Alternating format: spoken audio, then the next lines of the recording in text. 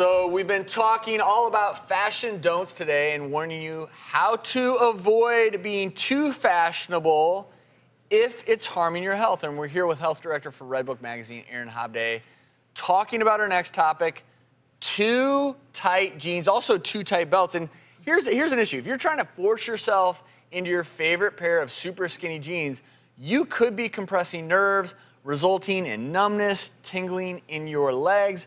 And that's not good. No, it's not. And we all do it. You've all been on that floor where you're trying to get those jeans up and you almost need, a spoon to help you get into them.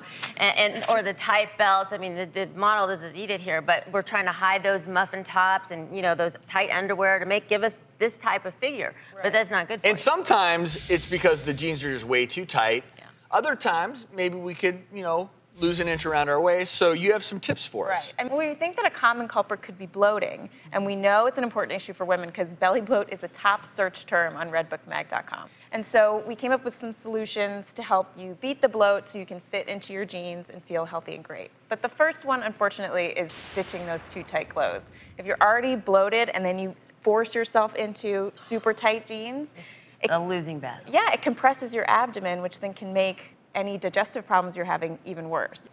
The other thing to do, it's of course about what you eat. So we want to say ditch the processed foods. When it comes to digesting things, your body has an easier time with whole foods like a potato, as opposed to a potato chip. Basically the rule of thumb is if it lasts a long time on the shelf, it's going to last a long time in your stomach. That's a good point. Yeah, so another way to bust stress and beat bloat is to exercise. I mean, one more reason, we all know we're supposed to be exercising, and it can help keep things moving in your digestive tract, and it can also reduce that stress, which can lead to bloating. Good tips. Thank you so much, Erin. We appreciate it.